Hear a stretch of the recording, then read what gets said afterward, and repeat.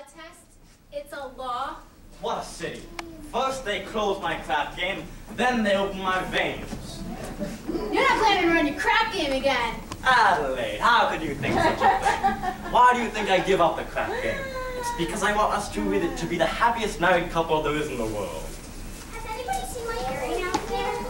I don't think so. You! I was all dated up to Society Max tomorrow night, and he calls it off on account of your dopey crap game. Honestly, Adelaide, I pity you. Oh, here it is. Adelaide, look at me, I'm down on my knees. Get up, it reminds me of your crap game. Look, you're getting yourself upset.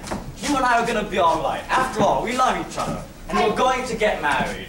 I don't believe you anymore. But it's true. Come on, cheer up, honey. You'll feel better tomorrow. Let's see that old smile. That's my girl. See you tomorrow.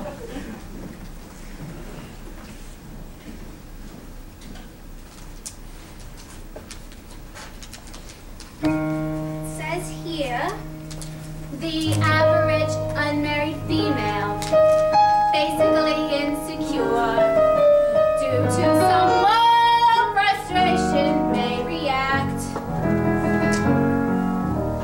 with psychosomatic symptoms, difficult to endure, affecting the upper respiratory tract. In other words, just from waiting around for that plain little bamboo, a poison can develop a cold.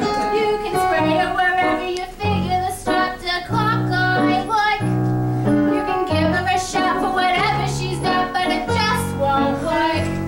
If she's tired of getting the fisheye from the hotel clerk, a poison can develop a cold. Says here, the female remaining single, just in a legal sense, shows an erotic tendency. See note. Chronic organic symptoms, toxic or hypertense, involved